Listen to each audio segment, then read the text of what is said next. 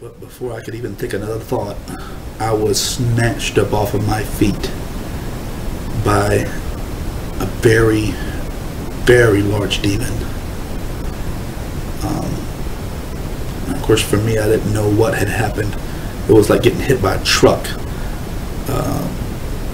and having no clue that it was ever coming.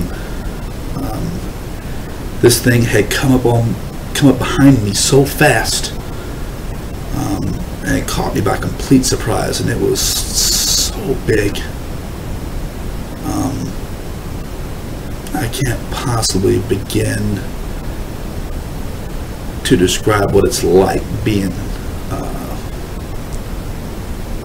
what it feels like to be in the grips of something that big. But I'll do my best.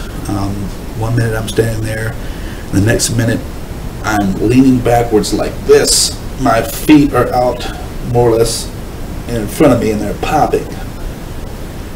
And I have this pain just shooting from my head to my feet like a bolt of electricity, but it's not stopping. It's like being constantly shocked or electrocuted. And I had this pounding sensation, just hurting pounding sensation coming from my left shoulder that hurts even worse than this electricity that's running through my body.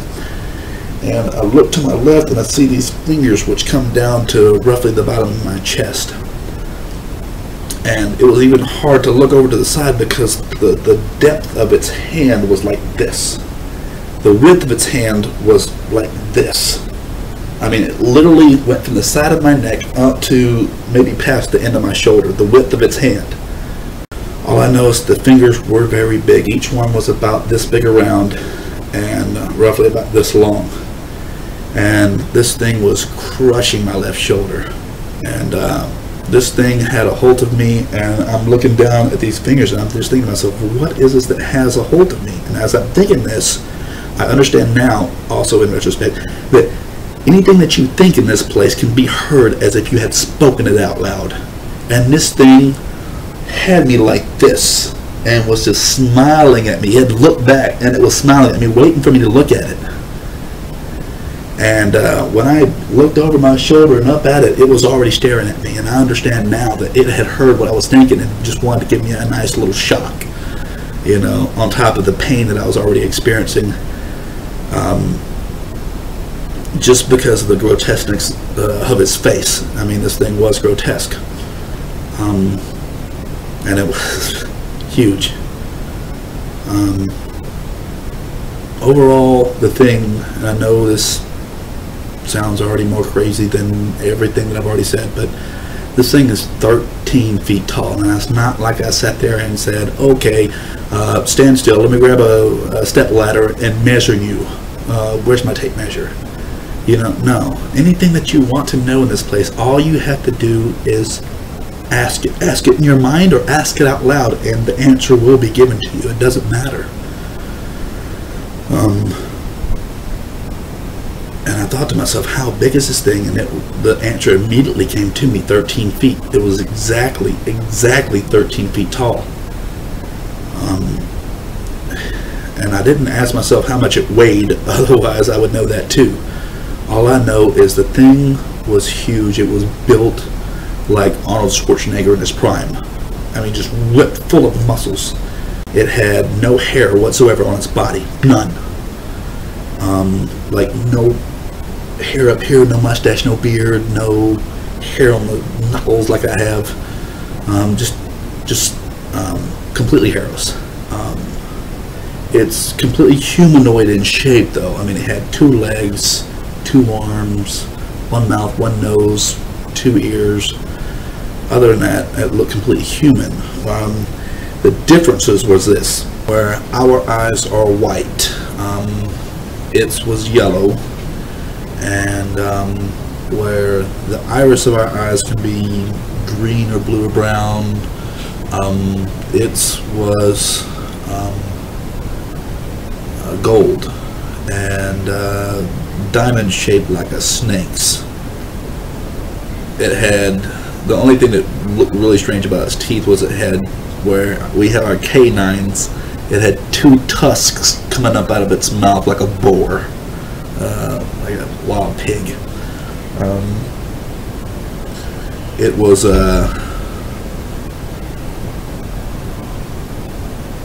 I said it was just very large, 13 feet tall, and just extremely muscular. And this thing, like I said, it just picked me up like I weighed nothing to it. And it was taking me along for a ride. And but just I only looked at its face for, I would say, a second, and that's all that it took. Yeah, I was just, as a man, I'm not afraid of any other man on the face of this earth. I will fight anybody. I don't care how much bigger they are than me. But this thing, there was no fighting it. I mean, it was far too big. I mean, 13 feet tall versus 6 feet tall. I could stack another one of me on top of my head and still not be as tall as it. You know, and if I had to guess, I would say roughly about in between 3,000 and 4,000 pounds. I mean, I don't know for sure. I'm just guessing, but I would say that's a pretty fair estimate.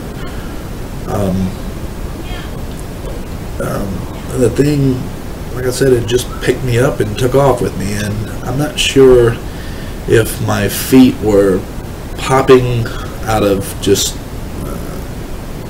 sheer pain, or if it was the speed at which we were moving. But this thing was running. It had me by one hand, by the shoulder. It had me by the shoulder with one hand, and it was moving at a very, very fast velocity. If I would guess, I would say probably at over 80 to 100 miles an hour. Just rough guess. It may have been faster than that, I don't know. But all I know is the thing was moving very, very fast. And had complete control. I mean, just there was nothing at all I could do to get away or anything like that. And I looked at its face for only a second, and it was enough to scare me. But anyway, I understood that it was taking me to the portion that I did not, certainly anyone would not want to go to, which was the fire and brimstone portion. It was going to take me to that fiery lake and cast me in, and I understood that. And when I understood that, it was mortally appalling, is the only way I can put it. I mean, it played over and over in my head again. It's taking me to hell, it's taking me to hell, it's taking me to hell. And there was just nothing I could do. Nothing I could do to stop it, nothing I could do to prevent it. And I just kind of dropped my head. A lot of people that used to call themselves Christians are there.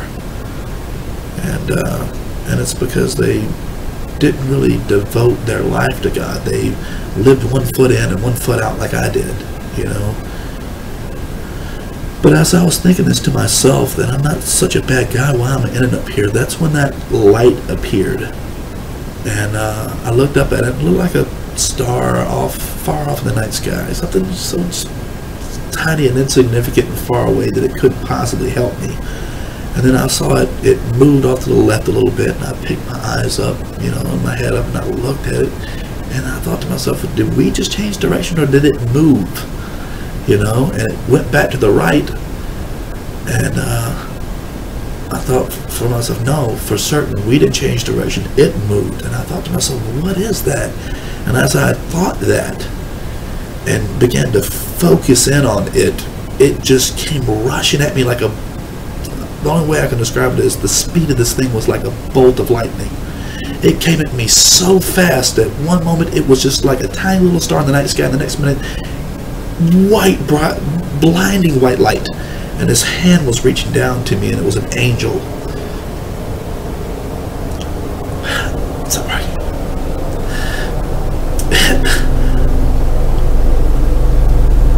And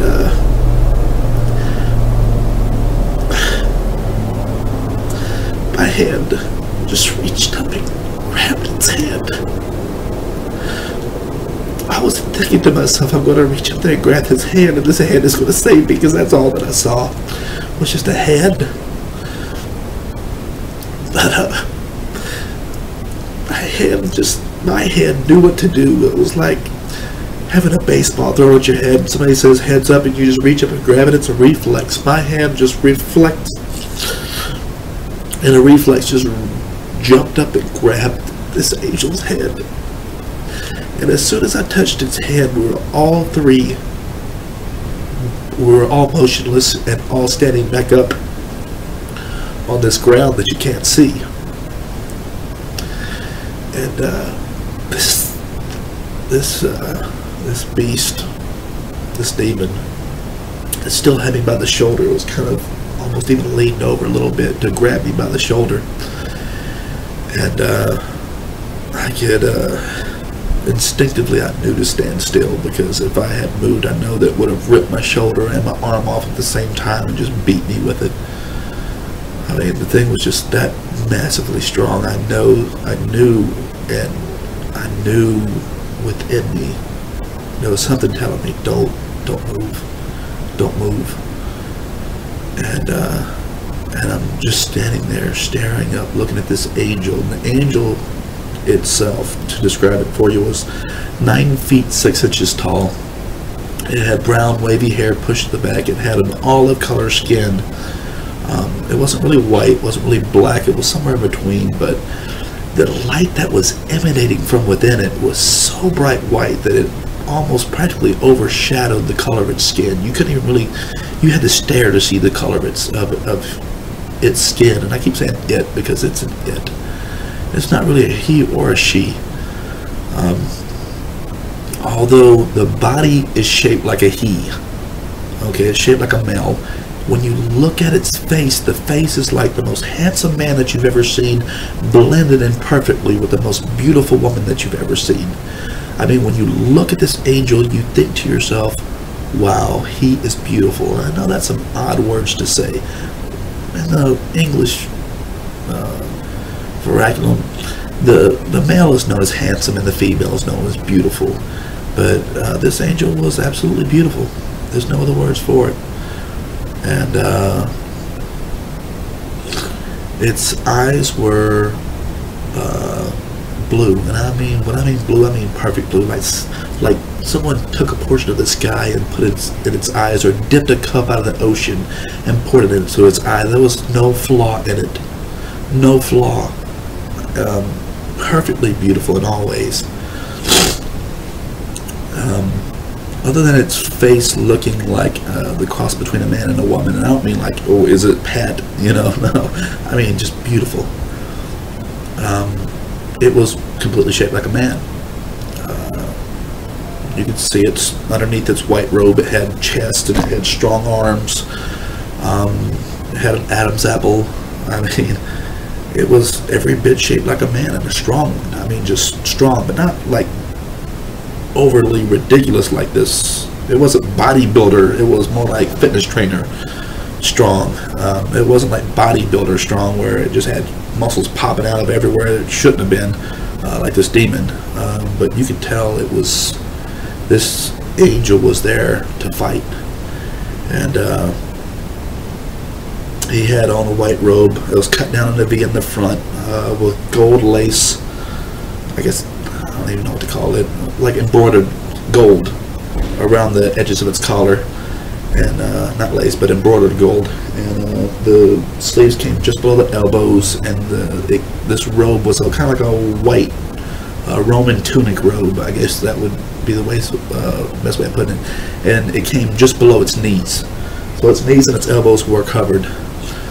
And I was just so blown away by the beauty of it that I didn't even really check to see if it had any shoes on or not. I don't really remember. All I know is it was big.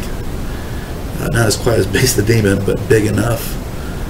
And I'm looking up at it, and I'm just blown away by its brightness and its beauty. And at the same time, I'm just frozen in place, because I know that if I move this thing, it's going to rip my shoulder off and just beat me with my arm. And this thing, I could feel its anger, this demon's anger, like heat from a fire. And it turns around like this to see what had stopped it and why. It wanted to know what had stopped it and why. Because technically I was right where I belonged, and once you're there in hell, you don't normally get the chance to leave. So it owned me like a piece of furniture, like your car. It owned me, and it wanted to know why it was being stopped. So it turned around and was ready to fight. Make no mistake, this demon was ready to get down in the worst way. But as it whipped around, this angel its speed was incredible, and it just rushed forward and with an open palm hit this demon, and it had to angle its arm upwards at about the height of its head to hit this demon in the chest. And it hit this demon with such power. I mean, I can't describe the fierceness of the power of this thing, but it hit this demon with such force that its hand was literally ripped from my shoulder. It had no clue what had hit it. By the time it had even turned its head, it was already hit. And this demon was hit with such force that it literally folded up and started flying backwards, folded in half like this, flying backwards. And I'm just watching it fly backwards and skip off this ground that you can't see, like a stone over water. And this angel looked at me and he called me by a long name, and I immediately understood it to be mine. It was a heavenly name, but as soon as it called me this name, it took it from my mind. It called me this name to let me know that, more or less, that I still have a chance to make it into heaven. You know, like, I have a heavenly name. I squandered it. I wasted it. And if this had been my ultimate time, my last breath, for real, that's where I would have stayed. But when he called me this long name, it was a feeling of home. It looked at me and it began to speak to me, and its voice was like a waterfall. If a waterfall could speak, it's like a rushing sound in your ears, like Sean. And I understood later on that it was converting my understanding to understand its language. It didn't descend down to my broken language of English. It elevated me up to understand its language. It messed with my mind, for lack of better words, but it elevated my understanding.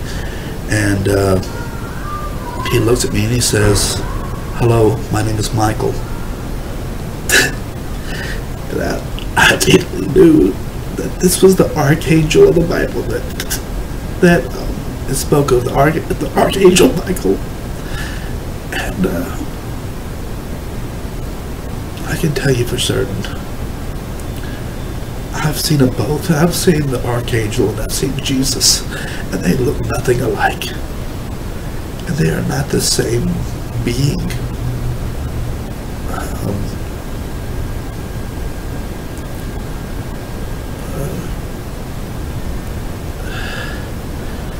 But anyway, he said, he began to speak to me, but I got distracted by this demon that had gotten back up and was coming back after me.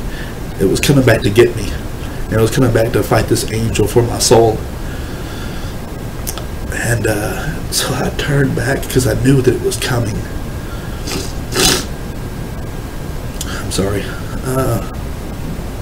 So it was, this angel was still talking to me, so I wasn't really listening to it. I was too focused in on this thing, and it was getting bigger. It was running back after me, and it was getting faster, and it was getting bigger, so it was coming back after me, you know, from this great distance that this angel hit it. And so I looked back at him like, whatever you got to say, please just hurry up and say it, and if you're going to get me out of here, please get me out of here. You know, and this is what I was literally thinking. You know, and he just looked at me and he gave me a saddened look, and he looked at me and he just goes, "Your time has not yet come. It's time for you to go." And he points his finger, and when I stepped in that direction, my soul immediately went back to my body. Just as fast as I had appeared in this place, I left this place, and I was back in my body, laying on that cot where I knew I should have, my eyes opened. And it took me a good 20 minutes to get to walking again, simply because my entire body had fallen asleep. And I'm almost certain that after having been dead for 8 minutes, that there must have been angels there jump starting everything in my body again, because there would have been no blood flowing anywhere.